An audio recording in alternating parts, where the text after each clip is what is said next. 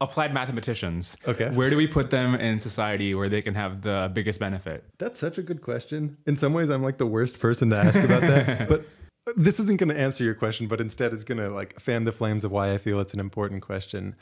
I have actually been thinking recently about if it's worth making an out of typical video that's specifically addressed at like inspiring people to ask that, especially students who are graduating.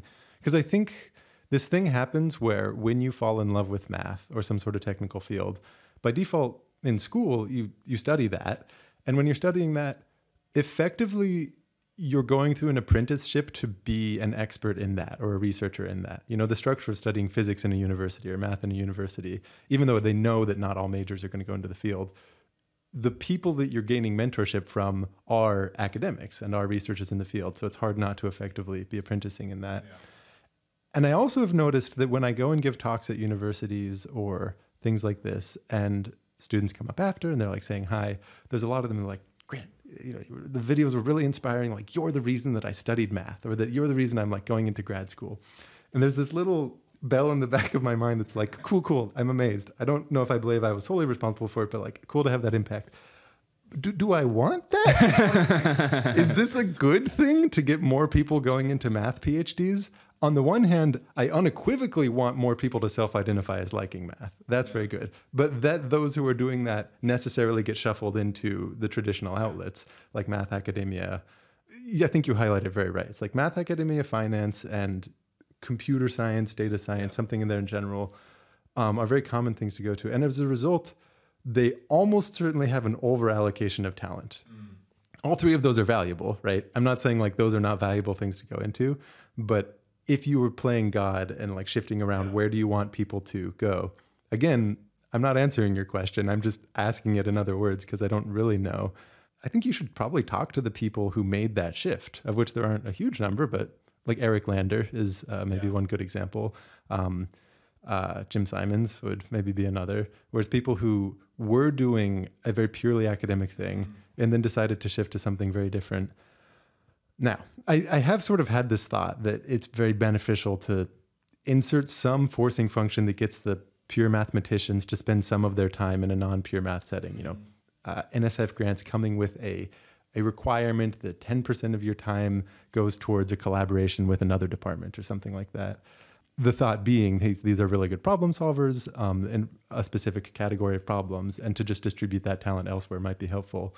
And when I like run this by mathematicians, sometimes there's a mixed response where they're like, I don't know if we'd be all that useful. Like there's a sense that the aesthetic of what constitutes a good math problem is by its nature rooted in the purity of it, such that it's maybe a little elitist to assume that just because people are really, really good at solving that kind of problem, that somehow their abilities are more generalizable than other people's abilities. You know, why ask about the applied mathematicians rather than saying like, shouldn't the applied biologists go and work in logistics and things like that? Because they also have a set of problem solving abilities that's maybe generalizable. The back of my mind, I think, no, but the mathematicians are special. Like there really is something general about math.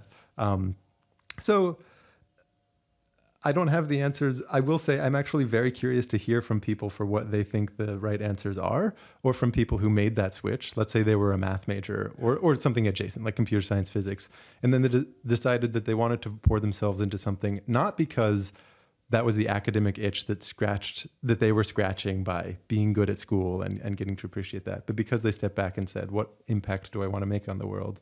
I'm hungry for more of those stories because I think it could be very compelling to convey those specifically to my audience, who is probably on track to go into just the traditional math type fields, and maybe there's room to have a little bit of influence to disperse them more effectively. But I don't know. I don't know what more effectively looks like, because at the end of the day, I'm a math YouTuber, right? I'm not someone who has a career in logistics or manufacturing or all of these things in such a way that I can have an in-tune feel for where is there a need for this specific kind of abstract problem solving.